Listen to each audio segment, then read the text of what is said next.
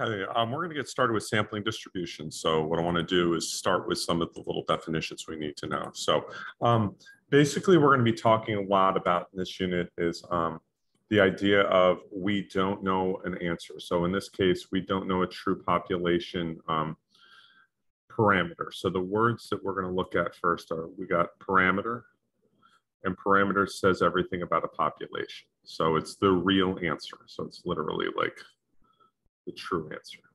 And there's two types of population parameters that we're going to deal with. The first one is the letter P, and that stands for the true proportion. The other one we're going to see, and you've seen this one before, is mu, and that's going to be the true mean. So we need to be careful now, because anytime we use the letter P or the letter mu, we're talking about the real answer, like really what it is. In the real world, we don't know. So what we end up doing is we end up having to get a statistic. And when we do a statistic, what is going to happen is that is going to be taken from a sample. So what we are going to do is we're going to take a sample to estimate the population parameter. It estimates the parameter. And the way that this works is as follows. For a proportion, we are going to take P with the little hat over the top of it, and that is going to be called the sample proportion. And we're going to take X bar, which is going to be called the sample mean. So what we do is we use the X bar to estimate the mu, we use the P hat to estimate the P. There's one other one that I want you to be aware of, and you have seen it before. When we actually talk about, let's put it here, sigma, we're talking about the true standard deviation, and we actually use S as the sample standard deviation. So this is some notation, and we are going to kind of, I'm going to be a stickler about that notation, because when I actually talk about that, College Board really needs you to be aware of that. So what happens is, we are going to have something, I'm going to use some notes that I've done before. We have three different types of distributions that we're going to have. The first one is called the population distribution. It provides the values of all the variables for all the individuals. If we have this, we don't need the statistics. Like if we actually know what the real distribution of weights is, we don't need to do statistics. What we are going to do is we're going to come up with a sampling distribution. And the sampling distribution is going to be how we estimate it. So what we're going to do is we're going to take samples of the same size over and over and over again. And what will happen is, kind of visually, is this. So let's say I wanted to figure out the true proportion. What I'm going to do is I'm going to go out and I'm going to talk to 100 people, and I'm going to get their opinion. And what I'm going to do is I'm going to take that average opinion, and that's going to be a P hat.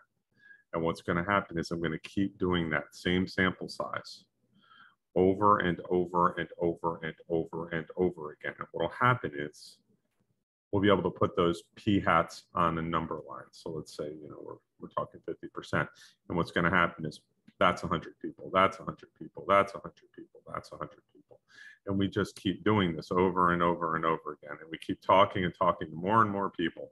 And before you know it, we end up building ourselves a sample distribution, and every one of these little dots is a sample. And what we're going to say is that if we took the average of all these samples, it'd be right here, and that would be our estimate of what the real proportion was. So in this case, you know, 55% or something along those lines. But that's what a sample proportion is. That's what a distribution of sample is, and then a sampling distribution is. So. We talked a little bit about in class today on what we were going to do. So what I want to do is go over this, check your understanding, kind of hit you with all the information. So what this one says is the James family has 5 children, 1, 2, 3, 4, 5.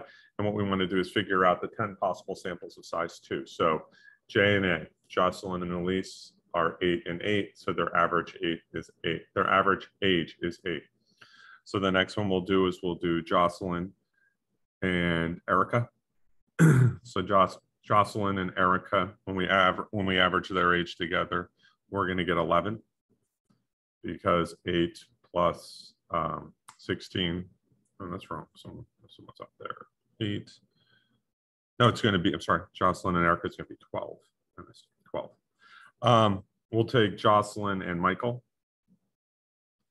And Jocelyn and Michael, 8 and 14, 22. 22 divided by 2 is 11. We'll take Jocelyn and Sarah. 8 and 18 is 26. We average that, we get 13. The next one we're going to take is we're going to take Elise. We're going to take Elise and Michael. Elise and Michael's average age is 11. We're going to take Elise and Erica, and their average age is 12. We're going to take Elise and Sarah, and their average age is going to be 13. Then we're going to take Michael and Erica. Michael and Erica, 14 and 16 is 30, average age is 15. We're going to take Michael and Sarah. Michael is 14 and Sarah's 18. 14 and 18 is 32, divided by 2 is 16. And then we're going to take Erica and Sarah, and that's 16 and 18, which is 34, divided by 2 is 17. So what ends up happening on this one is we can go ahead and we can make ourselves a sampling distribution, and that sampling distribution starts at 8, 9, 10, 11, 12, 13, 14, 15, 16, 17. So now what we're going to do is we're going to put a dot above each one. So JA is 8. We've got 2 at 11. We've got 2 at 12. We got 2 at 13. We got 1 at 15, 1 at 16, and 1 at 17. And this is our sampling distribution of X bar. And this is the X bar of ages. That's what we're dealing with. So what we're looking at, what is the mean of this? The mean is we add them all up and we divide by 10. So what ends up happening is what I'm going to say is the mean of all of these X bars, when I add them up, what I mean is 8 plus 11 plus 11 plus 12 plus 12 plus 13 plus 13 plus 15 plus 16 plus 17. When I add all those up and I divide by, I got how many kids in this, how many pairs of this? 1, 2, 3, 4, 5, 6, 7, 8, 9, 10. Divide that by 10. It's going to give me 12.8 years. But what happens if I average their ages? So I'm just going to go ahead and average their ages. I'm going to go ahead and say 8 plus 8 plus 14 plus 16 plus 18. And there's 5 kids in the family. When I divide by 8, I also get 12.8 years. So basically what this is saying is that if I take the average of all of these samples, I end up getting the real answer. Now, I know in this case, it makes more sense just to average the 5 kids. However, imagine that there were 5 million people. You wouldn't want to go and average 5 million people. That's a lot of work. What you're going to do is you're going to take samples of the same size over and over and over again, and eventually you'll get close to it. So what will happen is I might only need to take, 30 samples of size 100 out of 5 million people, and I could get a good idea of what the average age is. And in this case, it says, is it an unbiased estimator? Unbiased estimators is when we're talking, are the means the same? Are these two means the same? Yes, they are. So yes, it's an unbiased estimator. It's an unbiased estimator because the mean of all those X bars is equal to the true mean. Suppose we had taken samples of size 3 instead of size 2, with the variability of the sampling distribution, the sample be larger or smaller. What you're going to find out is as sample size increases, variability